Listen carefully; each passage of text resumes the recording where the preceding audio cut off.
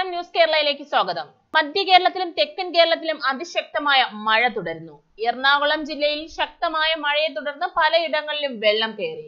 South railway സ്റ്റേഷനിൽ വെള്ളം കയറിയതിനെ തുടർന്ന് ട്രെയിൻ ഗതാഗതം നിർത്തിവെച്ചതായി റെയിൽവേ അറിയിച്ചു. പിറവം വൈക്കം റോഡുകളിലും സ്റ്റേഷനുകളിലും ട്രാക്കിലേക്കും മണ്ണിടിഞ്ഞു. മണ്ണു നീക്കാൻ മണിക്കൂറുകൾ വേണ്ടിവരുമെന്നാണ് റിപ്പോർട്ടുകൾ പറയുന്നത്. സൗത്ത് സ്റ്റേഷനിൽ വെള്ളം കയറിയതിനെ തുടർന്ന് വിവിധ സ്റ്റേഷനുകളിലെ ട്രെയിനുകൾ പിടിച്ചിട്ടിരിക്കുകയാണ്. സൗത്തിൽ നിന്നും പുറപ്പെടേണ്ട ട്രെയിനുകൾ മണിക്കൂറുകൾ വൈകുമെന്നും റിപ്പോർട്ടുകൾ പറയുന്നു. നെയ്യാർ ഡാമിന്റെ ഷട്ടറുകൾ നിലവിൽ 6 ഇഞ്ച് ഉയർത്തിയിട്ടുണ്ട്. 10 മണിയോടെ അത് 12 ഇഞ്ചായി വർദ്ധിപ്പിക്കുമെന്നാണ് വിവരങ്ങൾ.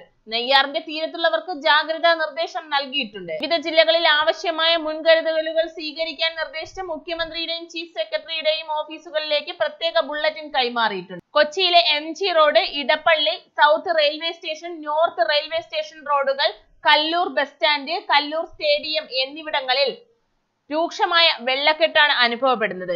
MG റോഡിൽ പല കടകളിലും വെള്ളം കയറി.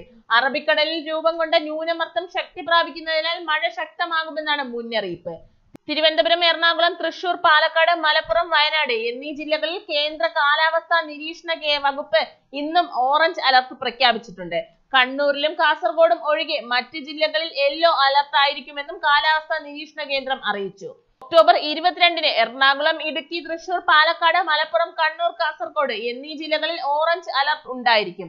5 ദിവസം കൂടി ശക്തമായ മഴ തുടരാനാണ് സാധ്യത. തുലാവർഷത്തിന്റെ ഭാഗമായി അറബിക്കടലിൽ രൂപം കൊണ്ട ന്യൂനമർദ്ദമാണ് ഇതിന് കാരണം. കേരള തീരത്ത് 45 മുതൽ 55 കിലോമീറ്റർ വരെ വേഗത്തിലാണ് കാറ്റ് വീശാൻ സാധ്യതയുള്ളത്.